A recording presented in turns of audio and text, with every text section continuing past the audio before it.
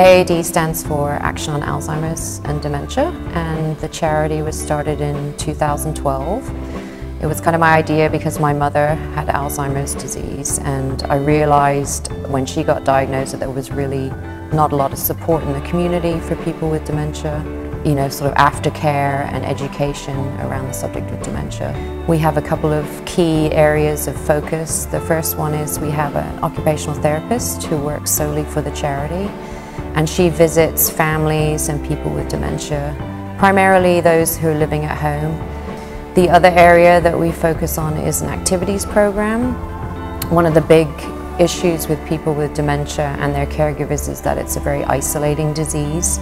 A lot of people are at home a lot of the time, just with their caregiver, and they don't really get any social stimulation, so the activities program was started. So we have things like art, music, movement, which is very important to keep people physically active.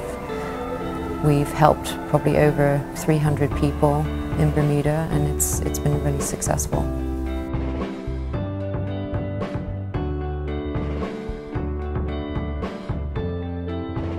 The benefit of art therapy is that it really is, I think it's more of a time for them to meditate and be creative. This is a chance for them to actually develop a skill or develop an interest or a hobby. And it really gives them encouragement, makes them feel good about themselves. I think they find a new sense of purpose. You know, a lot of times as we get older, you know, especially being in the homes, they feel like, you know, life is ended. But this gives them a sense of something that they can actually contribute to, or they're actually creating for other people to see. I never thought my husband was ever going to get it, you know. He was diagnosed about 7 years ago. Well, his aunt had Alzheimer's years back, and his sister died of Alzheimer's. But it's been 7 years now, and actually he's really doing well. I think it's wonderful, really, that he's coming to the club and doing these things. You make me happy when times are great. Right on. You'll never know, dear, how much I love you. Baby, don't take my sunshine away. Hey! I'm so grateful, really, that we have this club. And I know that everybody that comes really enjoys it. As you can see, we really do enjoy the club.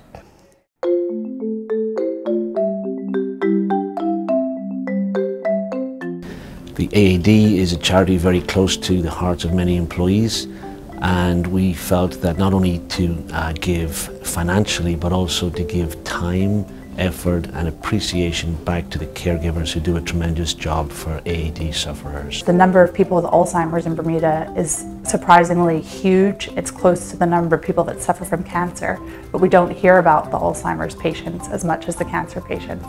So we decided this was a great program, and implementing this grant, it's been 2 years in the going so far, and we've seen how the activities programs have expanded, and it's just been amazing to watch what AAD are doing in the community.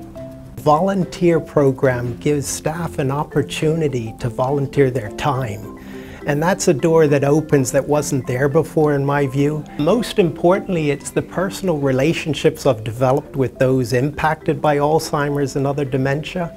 That includes the individuals inflicted by the disease, but also their caregivers, getting to know them on a first-name basis, exchanging hugs and kisses when we meet, and a dance or two at times. It's truly heartwarming for me.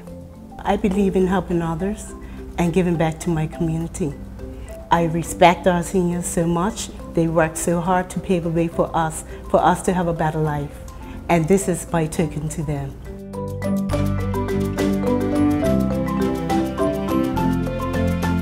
Sometimes with someone that will come, they're very shy, and they'll just sit there and tap their fingers or their toes, and a couple of weeks later or a couple of months later we have them up dancing. So we feel that it really helps a lot. They tell us so, you know. The Zurich funding has been, you know, amazing, and it's just allowed us to expand what we do in the community, and I think we've seen that we get fantastic positive feedback from everybody who's involved, and we hope that we're modeling, you know, for the future within the homes, and that the staff there will be I guess, enlightened in what is possible with people who are there.